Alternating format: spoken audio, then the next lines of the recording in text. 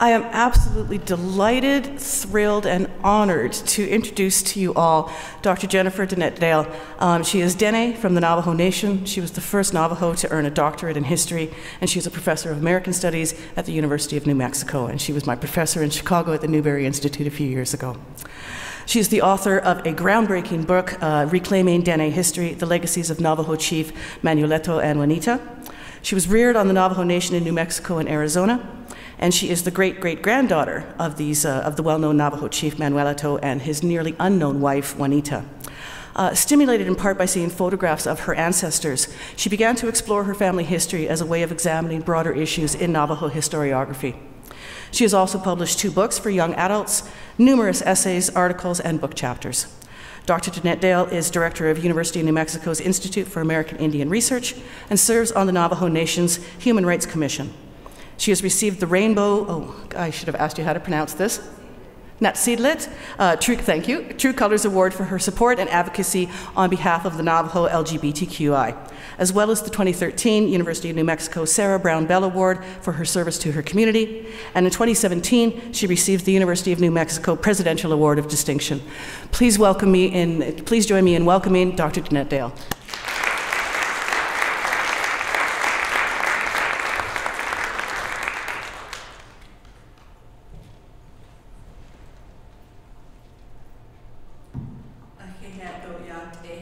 I'm very pleased to be here at the University of Winnipeg and to be part of this Distinguished Speakers series.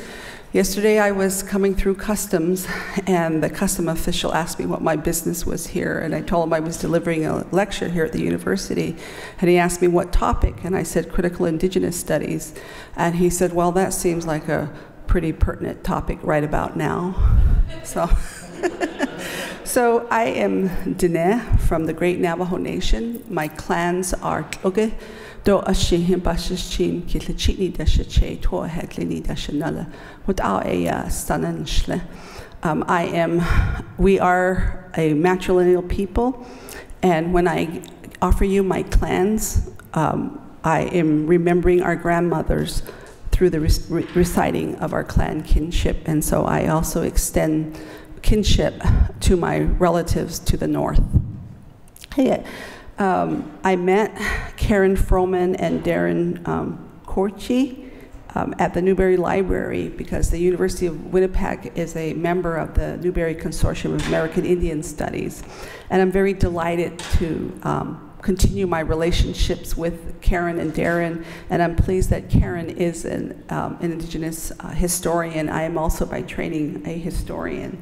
So this afternoon, what I'd like to do is I'd like to share my own journey on the path of education, and particularly my movement to embrace a Dene and Indigenous feminisms that includes queer studies. And I'd like to begin, okay, there's the front cover of my talk. I'd like to begin with paying homage to my parents, Frank and Rose Nez.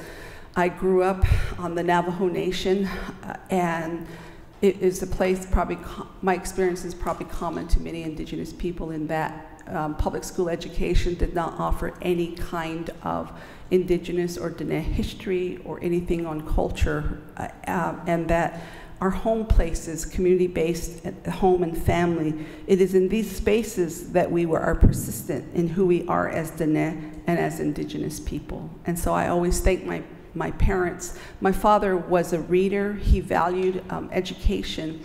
And so I was surrounded by books as I was growing up.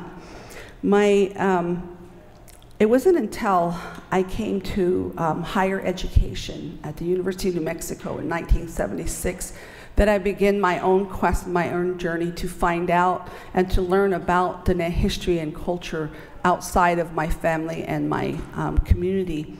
And so it was when I was a graduate student, actually, that I began to learn about Dene history through my grandmothers, through my genealogy of my grandmothers. And I come to find that my mom had always spoken about my grandmother. And when you say grandmother, there's a suggestion of how many generations that you're talking about. Okay, so grandmother can mean any grandmother across any generation. And so one day when my mom was talking about my grandmother, I realized that she was talking about my great-great-great-grandmother, who was married to, in Navajo, his name is Hastkinchilhajine.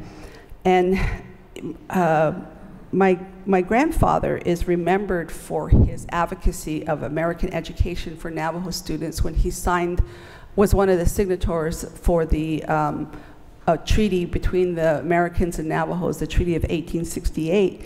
What is less remembered about my grandfather is that in 1851, he and his men, Navajo warriors, attempted to burn down the Fort Defiance, okay, in an effort to rid ourselves of American occupation of Navajo land. So, in doing this work, in recovering the history of our people on our terms and working with my elders, the descendants of Hastkinchilhajine and Astantloke, I began to do work in oral history. And as I moved through that, I began to think about the status of women, particularly because we are a matrilineal people where women were once the backbone of the economy through weaving, and that women held positions of leadership. Women owned or dictated land use. Women owned children, had ownership of care of children and of the home. And so I began to think about the beginnings of life under heteropatriarchy, under what Audra Simpson calls the gift of democracy. Okay, I also wanted to just share here that our histories are very similar to Indigenous people's histories in Canada. One of the provisions of the Treaty of 1868 is that our leaders had agreed to send our children to American schools and to boarding schools, and one of the first schools built was the Carlisle Indian School, where my great-great-grandfathers as boys were sent, and one of whom died there within a few months of getting to Carlisle. And so his name, he died at Carlisle. His name means Nahat'ah Istkel, which means leader who stands back. And then his younger brother, Nahat'ah Salah, which means leader who stands. And so this young man, who was Manuelito's son and one of his other wives, not my grandmother, he came home sick after his brother died. And the oral stories that I found of Manuelito talking to his people when he buried his son at home after he arrived back to our homeland, he told his people that, he says, when I sent my sons to Carlisle to school, it was not with the intention that they would die there or that they would be hurt. I agreed to American education because I was thinking about Inna, which means Navajo people's word for life. I was thinking about life and how we will go on into the future, was what he told his people. And he said, we should hold on with everything we have for the future of our people. And so I remember those stories that I had recovered of what American education has done. And so in my work then, I spend quite a bit of time with critique and with theory, with the theories that Indigenous scholars have produced, interdisciplinary, but also thinking about what my own people have to offer me in terms of our ceremonies, our prayers, and our stories. And so that then led me to think critically about the place of women and leadership. And so the first picture, one of the earlier pictures I showed you of my grandmother with her husband, offers up assumptions of how we have become not very different from any other American family in the United States. My grandmother appears to sit in relationship to her husband in a binary relationship of hierarchy of dominance and subordinate position, okay? So those are kind of the assumptions that these photographs bring up. And these were not meant for Indigenous people or Navajo people when they were taken.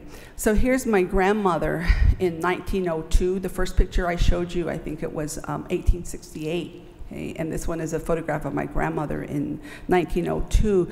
The two women are her daughters. The one with her hand on her daughter is my great-great-grandmother, and the young woman with the string around of beads around her neck is my great-grandmother. Okay, and so you will notice that there is one boy in the picture, and he's dressed in Western style. This is part of that when Navajo people were sending their children to boarding school, and because Manuelito had agreed to send our children to boarding school, he sent his children as a model to other Navajo people. You don't see the men in this picture. The photographer and the lecturer, George Horton James, who included this picture in his book, Indian Blankets and Their Makers, remarks upon this photograph and says, try as he might, he could not get the husbands of my great-great-grandmothers to come into the picture, okay? And that's because we had a taboo about son-in-laws being in the same space with their mother-in-laws, you know, and I think that's probably a really good practice. And so thinking about women's leadership led to the kind of work that I do as a researcher and a scholar. And I always tell my students and my audience that the places I find my research questions are based in the conversations that I have with my people, with the Navajo women, and we often consider these spaces to be domestic and intimate spaces. Okay, and so because often women's matters are considered to be domestic and private, intimate, we then have the kind of violence against Indigenous women and against Navajo women, which we are trying to attend to today. Okay, so those spaces are where I find my research questions and the kinds of cares that my people talk about in these spaces. And so one of those places, and here's a picture from Milton Snow, when we begin that transformation and that movement into American education, which is an imposition of heteropatriarchy, okay, the erasure of women's authority and former status, and also the disappearance and erasure of our gender diverse relatives. Okay, so I included that photograph just to make a comment about those transformations. This is a Milton Snow photograph. I'm presently working on a book of the photographer Milton Snow, who came to Navajo and worked in the Navajo civil, what was it called? Navajo Civil Service, Navajo Service, which was in the 1930s part of the New Deal efforts in the aftermath or during the Great Depression, where Navajos were subjected to all kinds of technologies of Western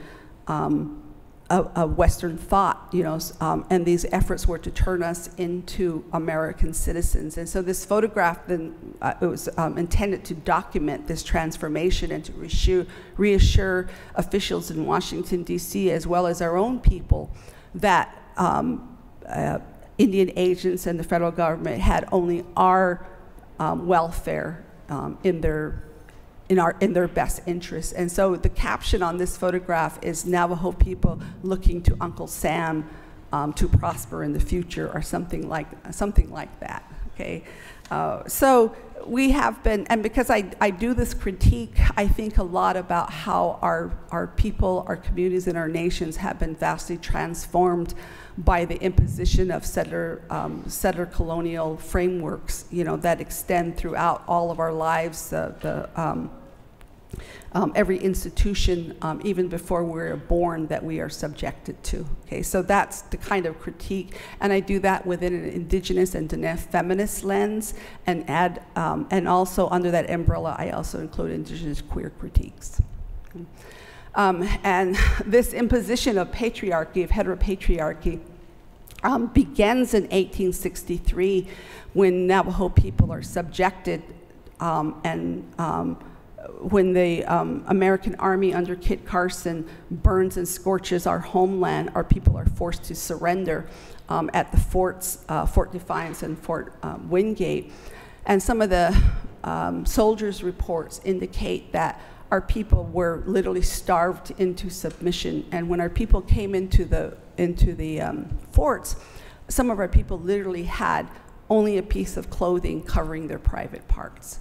Okay, my grandfather, my great-great-great-grandfather was known as, and he's in the military records and is considerable presence in Navajo and American histories because he was the figure of Navajo resistance, first to Mexican occupation of the southwest of Navajo homelands, and then American occupation. And I came across a military officer's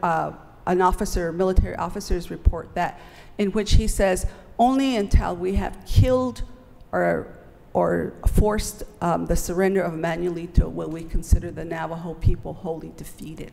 Okay, so that's how much weight they thought my grandfather had in terms of Navajo resistance. And so by the 1920s and 30s then, you have this, especially under John Collier's administration and the Indian Reorganization Act, which Navajos did not vote to accept. Nevertheless, we came under an IRA government. And so you see this imposition of heteropatriarchy, of male dominance in our government that we still are speaking to and challenging today, particularly as Navajo women and as LGBTQ citizens of the Navajo Nation. Okay. So then some of the questions that I pay attention to because I'm listening to conversations, and this is a Milton Snow photograph, is the question of women's leadership and tradition.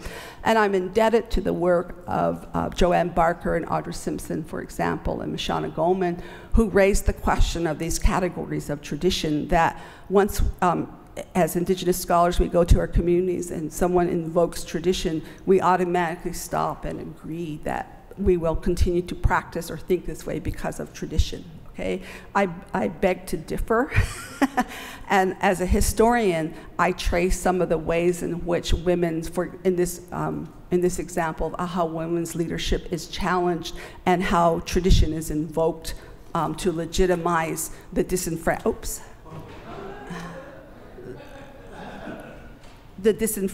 Okay, let's see, from the beginning. Okay, I got it. Yeah. So the disenfranchisement of women, and this includes sexism, misogyny, and homophobia.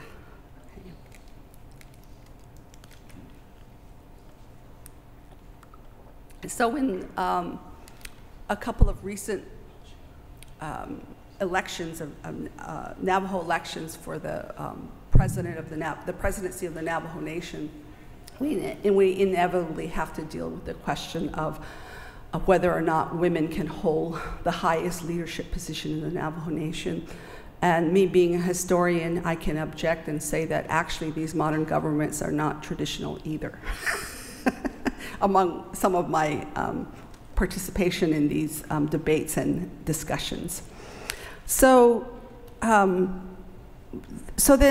I think about the ways in which tradition, the language of tradition, the practice of tradition comes through and is filtered through these nationalist narratives, including indigenous national narratives, okay? So how did we come to the point that we accept as normal and naturalize heterosexual nuclear family units, okay? Where the binary of the masculine and the feminine continue to be the foundation of our indigenous nations. And so I go back and I look in the archives. I love archives, and I also respond to non-Indians who write about Navajo people. We are one of the most written about and published people in the United States, and so I respond in my work to non-Indians who write about us as well. And so there's this incident that happened on Navajo, and it's called the Uprising at Beautiful Mountain of 1913. And so there's this journalist by the name of Bill Donovan who writes about that and includes a picture of Fort Wingate. And his conclusion to what happened at Beautiful Mountain was that this was a point where Navajo people were coming from tradition into modernity, tradition versus modernity, okay? That's an imposed category onto Indigenous people and how we should think about our histories and who we are, as if there's some kind of divide between our worlds, okay? It's the same thing of stuck between two worlds, confused between two worlds, you know? That's an imposed category, an imposed way of thinking about Indigenous people's historical experiences. So then I'm in the archives in Washington, D.C., working on a case for the Navajo Nation. And I come across this, this file, and it says the uprising at Beautiful Mountain, and I immediately copy the entire file. And as I'm reading through the file, this is not about tradition versus modernity, okay? This is about Indian agents at the, following the directives of the federal government to turn us into heterosexual family units as the norm. Okay, traditionally, Navajo people practiced polygamy. Okay? It was common for men to have several wives, and often the women were related. They might have been sisters, or they might have been clan sisters, or they might have been an older woman who had an adult-age daughter, and the man would marry both women. Okay? It was men who had of wealth and some status, who had multiple marriages, and today, and then also another practice was that it was people had heard of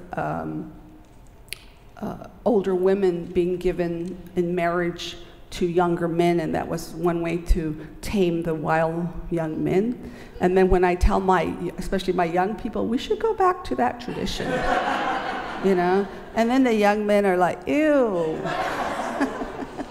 So, you know, you're raising thoughts. You're raising thoughts and thinking about what our people were like, what were former practices, and why we had those former practices, okay? You also think about, you know, what was it like to be in a multiple marriage? You know, you could just call your co-wife and say, can you take him for a few months? I'm just really sick of him right now, you know? And that, you know, realistically, a man couldn't support several wives. So the economy was different. The dependence was on kin relationships and kin structures through women's clans, okay? Traditionally, it was really nice if a marriage worked out, but if it didn't, which was often common, and especially in times when people died at younger ages and men were in places where they, you know, died young and suddenly, you had kin relationships in place, okay? So if a marriage didn't work out, that was okay, because women and children were protected by their clan relationships, the maternal relationships. It was the place of the mother's brothers who took care of the children, okay, and instructed the boy children in manhood, for example. Okay, so when you think about that and the limitations of nuclear family units and these binaries, then you think about how kinship was actually ways to create community and to create support for families, okay, and especially for young women. Okay? And so those are kind of the ways that I rethink or think about traditional ways of thinking about how kinship, and which is our word for kinship, worked. Okay, so this story of the last uprising. Oh my God, I'm already almost done. Okay, so I'll say two more things. So this last uprising, which I wrote an essay in Joanne Barker's collection called Critically Sovereign, and it's Indigenous feminist work. I find that this is not about tradition versus modernity. It's about the Indian agents' efforts through whatever means possible, including violence, to stamp out Navajo practices of polygamy. Okay, and it lasted over three or 4 months. Okay, so that's what I found out when I read that file.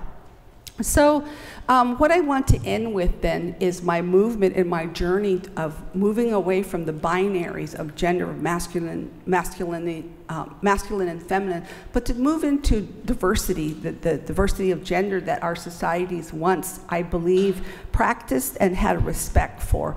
as a historian, I found evidence through anthropological writings in the archives that we acknowledged at least a third gender, which we called Nudley, okay, and that's up for public discussion of what actually that means in creation narratives and how the LGBT community is taking up that term of a third gender, okay. So then tradition and gender then, and the kinds of conversations and discussions that come up about the inclusion of our gender diverse relatives can be intense.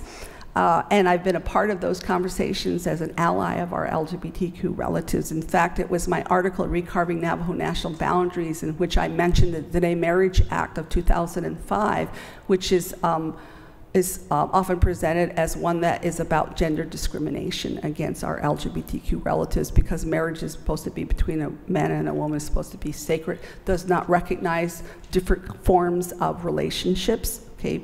And so I've been a part of that conversation, and that article brought me to the attention of our Navajo Native LGBTQ communities, and they consider me to be an ally, which I am.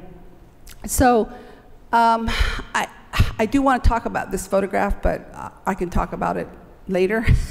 This is part of my, one of the articles that I just co-authored, and it's in El Placio if you're interested. But people often misread this photograph and say that this is evidence of same-sex marriage between Navajo people, and that's not the truth about this photograph, okay? This is a photograph of Navajo captives being taken to Fort Sumner, the prison camp, in 1866, okay? And so I wrote that, I co-authored an article to correct that, because we can't impose meanings of we have to be careful about the kinds of meanings that we impose onto historic photographs.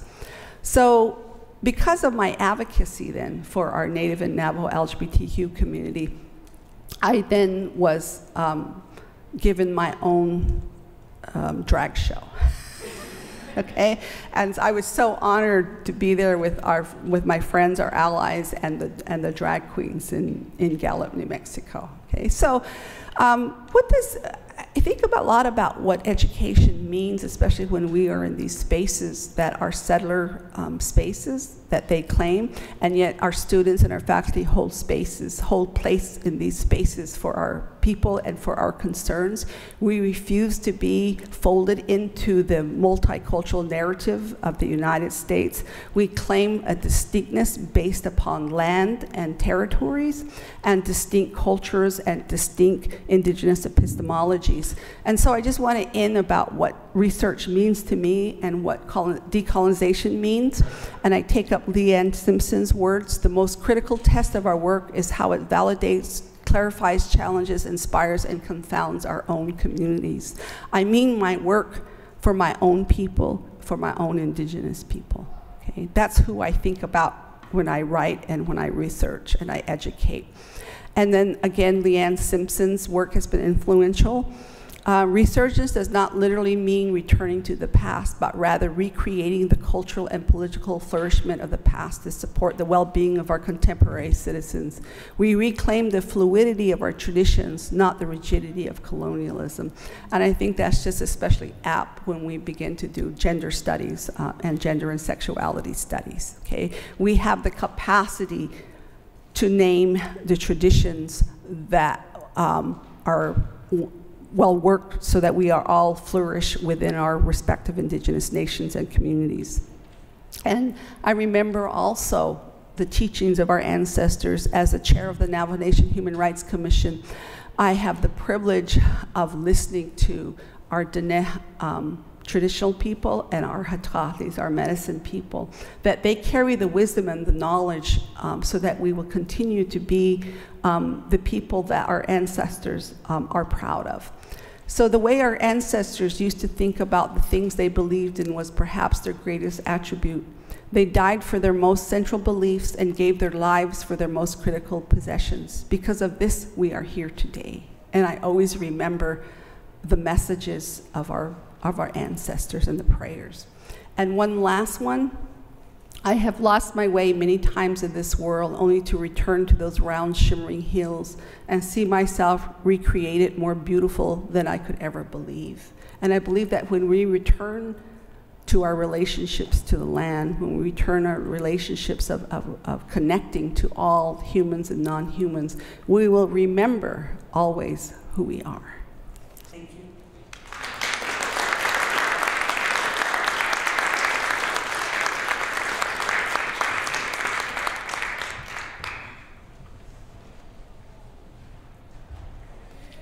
Come on down, Jennifer. No. How much is this ball of water? Put your, no. Yeah, actually, what's the host of The Price is Right? Bob Barker, he was Lakota, right? Anyway, so it makes sense to me. All right, sorry. Talk amongst yourselves while I get set up here. Actually, you know, since it was one of your last slides, the Leanne Simpson quote, "The most critical test of our work is how it validates, clarifies, challenges, inspires, and confounds our own communities." I thought we could start there, because that really stood out for me. There's so much, it's quite a mix, it's quite a balance, because on the one hand, you could argue, you know, validating your community, inspiring your community. Some would, I think, superficially go, well, that sounds pretty biased. That sounds pretty subjective. You're an academic. You're supposed to be neutral, right? You're not supposed to be a cheerleader. Then on the other hand, you've got clarify, you've got challenge, and you've got confound. So, you know, and I had to look up confound just to make sure I understood the word, because I know what it sort of means, and various words listed there. Merriam-Webster says it means baffle, frustrate, discomfit, refute, and perhaps sloppily, superficially, I thought of a trickster. And the coyote tradition is really, the figure of a coyote. So are you, would that make you a coyote? Honestly, I don't know much about coyotes. Neither do I. But I know a lot about Indigenous women's talk, and I know a lot about Dene women's talk, and I think that I come from a place where women are a very strong presence, and so that is my legacy, and I'm really honored to be part of that legacy. What about this notion that, you know, we should stand at a distance from our communities in order to best serve them, as opposed to validating them, inspiring them, you know, way to go team kind of thing? I try to do way to go team, but then I'm always the one raising my hand and saying, but what about this? But what about this? You know, and keep asking questions and keep asking questions. I'm the chair of the Navajo Nation Human Rights Commission, and in my first full appointment of 4 years, I raised the question of violence against Navajo women and gender. And so I've been part of the discussion and the public awareness of violence against Navajo women and our LGBTQ relatives, you know. So I think the confounding and the opening up space where we can talk about these in an honest way.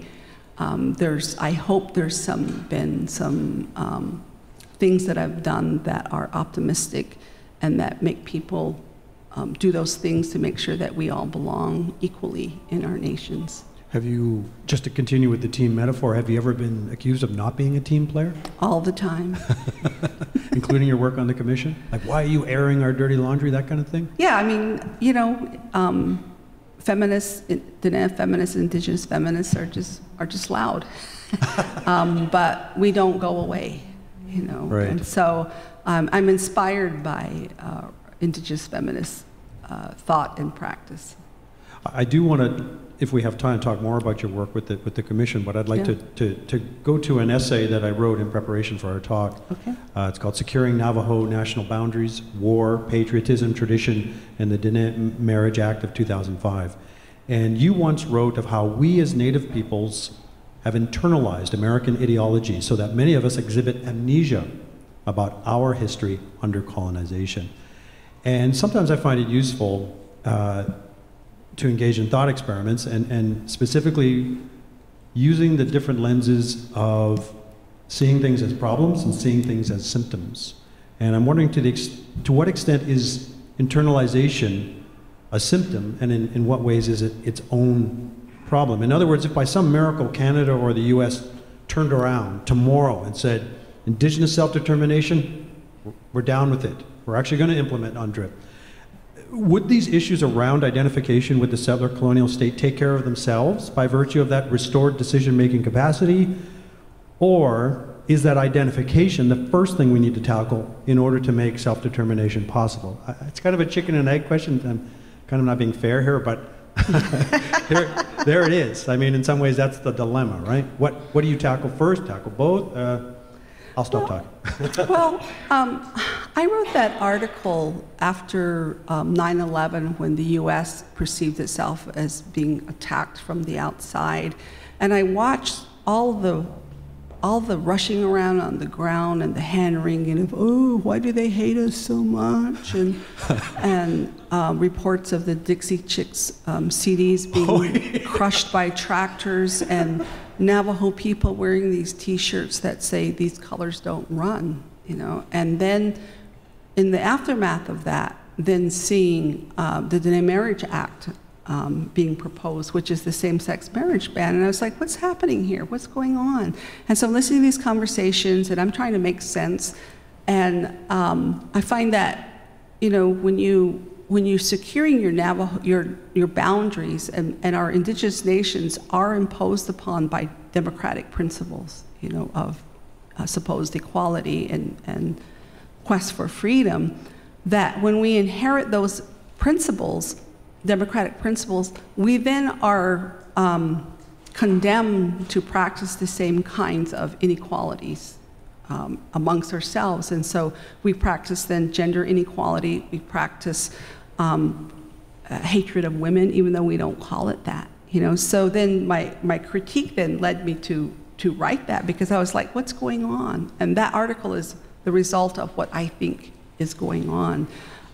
In terms of the question, or I think the pointing to that you're doing, Rick, about our domestic dependent relationship to the United States, and if the US ever embraced UN principles, you know, I'm not going to hold my breath. I'm actually very pessimistic about the ability of international human rights to have any kind of workings on the US, especially at this time. I might sound pessimistic, but I'm actually very optimistic, because Indigenous people in our nations, we've survived incredible trauma, incredible the war against us, and we persist because of our community efforts, because our everyday practices of kinship that we extend to each other. Those things those practices and those thoughts that are often illegible to settlers and their settler governments is what keeps us vibrant and radiant. And so I draw my attention to what our communities do on an everyday basis. And I put my hopes on my own people's continuation of our ceremonies and our prayers and our practices to extend kinship, our responsibilities to ethics and morality amongst ourselves is what keeps us alive today. Interestingly, though, you go on in the essay to talk about, you know, you're talking about people who are identifying with the United States. These colors don't run right after 9/11 because the United States is perceived to be at war, but the United States is at war with those people who are identifying with it. So I imagine, you know, on a day-to-day basis, right? To try and hold that tension in your mind, trying to grapple with that contradiction can overwhelm some people. So sometimes you just, you want to be on a winning team. I don't know why I keep coming back to this team metaphor, but anyway, in that same paper, because you use the word survival, and so in that same paper you write about the Indigenous absorption and advocacy of settler colonial values as a kind of survival strategy akin to what some people call Stockholm Syndrome. Mm-hmm. And I'm just going to quote you here. Just as victims of trauma such as those held hostage, suffer physical, sexual, or emotional abuse or cult indoctrination, good way to describe membership in the United States or Canada, so have Native peoples exhibited an emotional bonding with their conquerors. You then cite Dakota historian Wesiatowin, who wrote, while this might be a way to overcome powerlessness and maintain hope in an overwhelming situation, it nonetheless denies the violence of the perpetrator.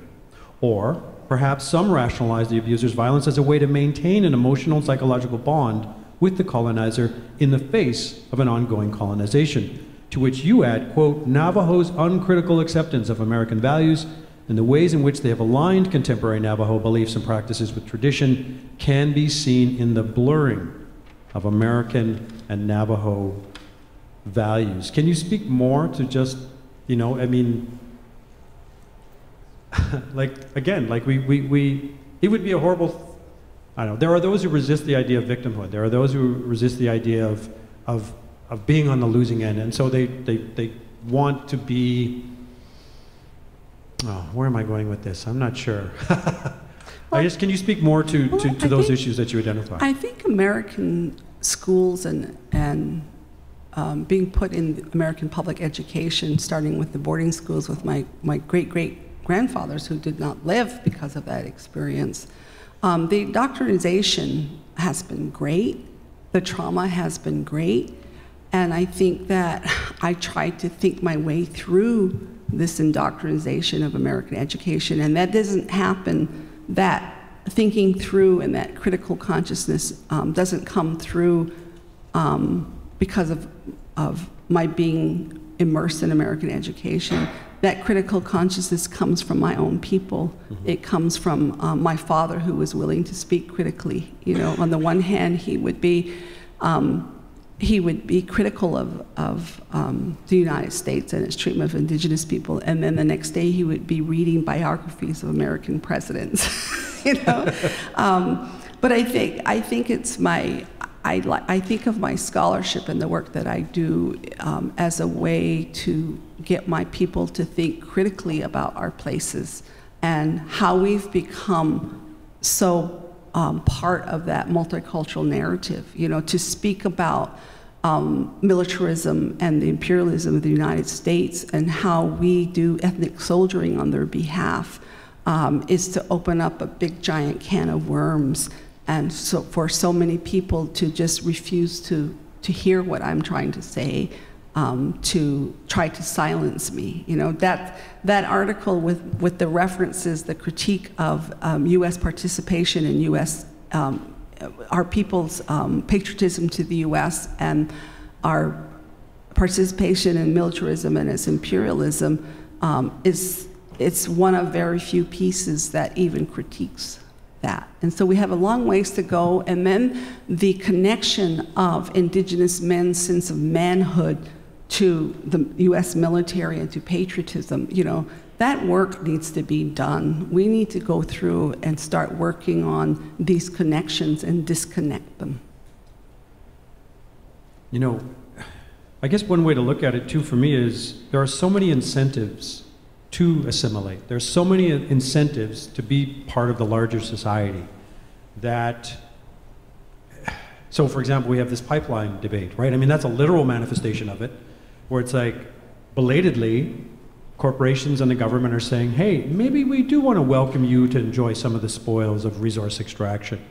Again, very late in the game. And so, I mean, that's a tangible version, but there are what we might call softer versions too, just feeling like you're part of Canada, you're a Canadian, you hold the flag up and recite the, you know, God Save the Queen and all that stuff. And so I'm wondering, at some level, do you blame people for, do you know what I mean? Because I think that's the tricky balance. Because on the one hand, you want to identify what's going on. On the other hand, you don't want to say, so clearly, you're not as Indian as you should be.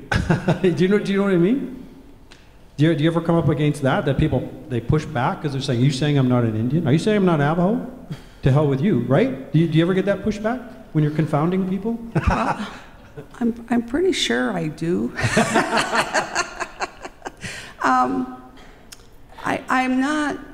I guess I'm not really interested in that conversation or that kind of discourse.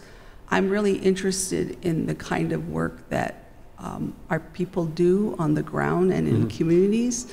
I live in a place, I'm the chair of the Navajo Nation Human Rights Commission, as I said, and we deal with complaints from our citizens of racism and discrimination in border towns and in larger cities like Albuquerque and Phoenix. Okay, we deal with... For people who don't know what a border town is? Those are towns that exist just outside of the boundary of the Navajo Nation. And these towns are places where we come into because our nation does not have an adequate infrastructure. Okay, we have to go into these settler towns for even our most basic necessities. They depend on us for our money. You're an economy to them. Yeah, we are an economy to them, and yet they just blatant displays of racism and anti-Indianism is what we deal with. Like they crap on the hand that feeds it, really. Yeah. And so I'm interested in the ways in which we push back in our resistance, you know.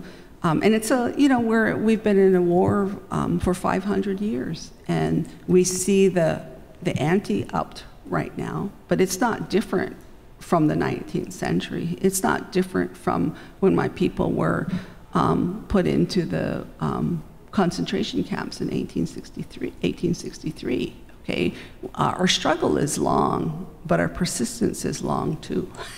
And so I always value our persistence and our determination to be Indigenous people and to be Dene, and that's what I concentrate on and what I look at when I do my work. You've talked about or hinted at this already, but if you could talk more about how the work of the Commission dovetails or overlaps or amplifies your academic work.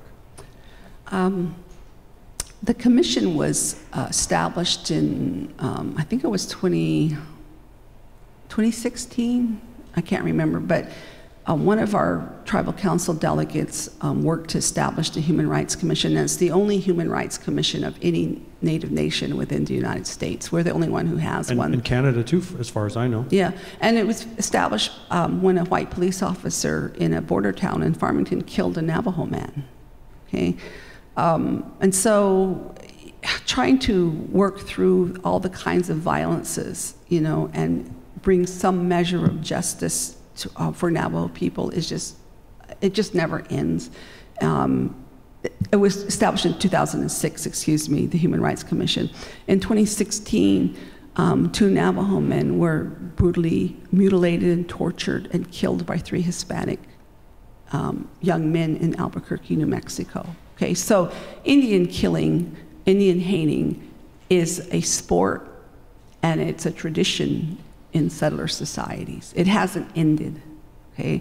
And so that's the kind of things that we attend to with the hopes of justice for our people. We will never get justice in settler courts or settler justice systems, you know, but we continue to raise awareness, we continue to contribute to the disruptions and the eruptions, you know, because they keep having to remake their authority in the face of constant resistance. That means that they never fully have ever authority and control. To what extent is the Commission's work taken up with issues that originate outside the nation's boundaries, and how much of it might be more internally focused? Our directive as the Navajo Nation Human Rights Commission comes from our tribal council, particularly the Nabikia Committee, which is made up of our council delegates. And our directive is to deal with racism and discrimination that happens to our citizens outside of the Navajo Nation. Okay, so we're not supposed to deal with in-house kind of struggles. So. Only so much confounding you can do. Yeah. And glancing at the website, and I encourage people to go to the website because it's just fascinating. We have the Canadian Human Rights Commission, yes, which actually in 2011, its mandate, its jurisdiction was extended to reserves, but that's a whole other discussion that we don't have time for. But it's organized according to 13 grounds of discrimination, whereas your website is organized by sector: education, business, law enforcement, social service, and then something called at large. Yes. Yeah, it's a very, I wish we knew more. I wish more people heard about this, because I just think it's a fascinating and important extension of Indigenous sovereignty, Navajo sovereignty in this case. So, a couple of things. One is the influence of the missing and murdered Indigenous women's work that's been done here in Canada has influenced the task force that are happening in New Mexico and with the Navajo Nation in terms of the missing and murdered Indigenous women in New Mexico, and then with Navajo, with the Honorable Amber Crotty, who's a council delegate, the missing and murdered Dene relatives, that in these towns and cities, a lot of Dene people are murdered and they go missing. And we face the same kinds of dilemmas in terms of a complete disregard of us as human beings who deserve some justice, a lack of law enforcement that pays attention, the ways that families are treated when they report a murdered relative or a missing relative. So we're seeing that influence right now, and one of the things that I've been interested in, and I actually wrote two essays that are one is I just wrote, and one is forthcoming in a collection on Indians in urban spaces or something like that. It's the title of it. But in 2016, a Navajo woman, L'Oreal Sinajini, was murdered by a white police officer in Winslow, Arizona. And we don't have the kinds of inquiries or inquests that take place in Canada. And of course, there was 2 investigations done by law enforcement, and of course, they redeemed themselves and say, there was nothing wrong done. But with the Human Rights Commission, we did our own investigation, brought in Shireen Razak, who used to be, I think she was at one of the universities here in Canada, but she's now at UCLA. Melanie Yazzie, who's an Indigenous Dene feminist, and they're both my colleagues, and then David Correa, who does work on police violence. But we simply don't have those kinds of inquests and investigations going on in the U.S. in regards to police violence and Indigenous people. Just a quick question before we take questions from the floor. How is the work of the commission funded? The Navajo Nation. The other thing that we've been working on, one more thing, is Navajo voting rights. And so we've been working with Navajo voting rights, and then in southern Utah, in settler elections. Settler elections. Yes, settler elections. Navajo people are always continuously disenfranchised from voting in settler elections. And in southern Utah, where there's Navajo people, we had to bring 2 lawsuits against San Juan County, and we were successful. And now there's a majority on the 3%. Well, there's always a majority, but not in the leadership. Yeah. So now we have 2 Navajo commissioners on the San Juan County Commission, and they're harassed every single time they hold a meeting there. The white commissioner refuses to hold the meetings in Navajo places. Yeah, non-Navajo freaked out. All of a sudden, majority rule is no good anymore. So, I had a U.S. Former attorney say to me one time that one of his plaintiffs, there was a lawsuit with the Navajo Nation, and the lawyer of the person bringing the lawsuit said, or the person he was representing, who was non-Navajo, outside of the jurisdiction of the Navajo Nation, said, Navajo Nation doesn't have jurisdiction outside of the boundaries of the Navajo Nation. And he said he told that lawyer, well, tell that to the Navajo Nation. Okay? So through the Human Rights Commission, we've been able to exert some means of authority over cases or issues that are about Navajo grievances, regarding racism and discrimination. Well, I'd love to talk about whether that could be replicable here or whether it should, but that'll be another day. Let's try and get some. We have this handy little box here that we can throw at you and speak into the black part.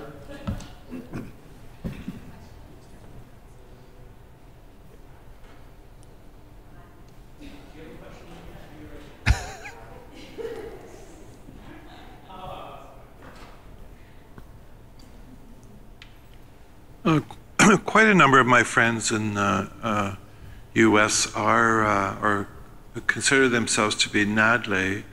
Do you see sort of spaces for them in the governance of the Navajo Nation? There actually are Navajo gay men who are in some of the leadership positions in the government. And so I think there are also, we haven't had this discussion yet or this determination yet, but I think that what Scott Morgenson, when he talks about homo-nationalism, and he says that our aspirations as queer, which some people don't like to use that term queer, but LGBTQ, our aspirations are not about fitting into the status quo. You know, our aspirations are about everyone should belong and everyone should have equal resources, access to resources of a nation, and in our case, the Navajo Nation. Okay, so, but we haven't had that discussion yet, and I think that's one that's probably coming, you know, because I do agree that it's not about a personal moving into the status quo, which is a heteropatriarchy.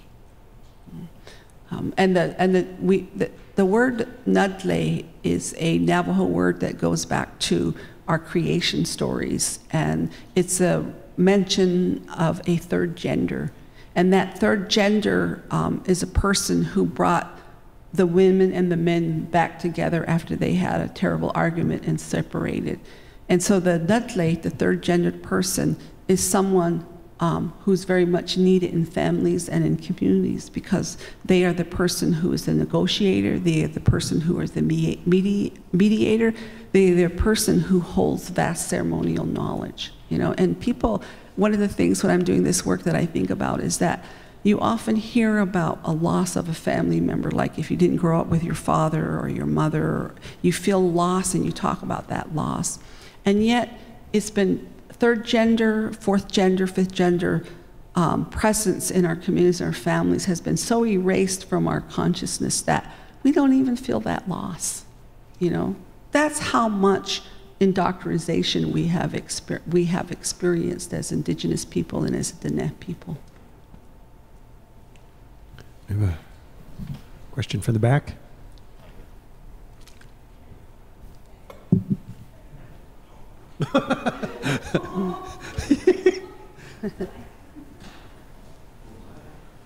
I just wondered how much the Navajo people have or have not joined into civil rights movement.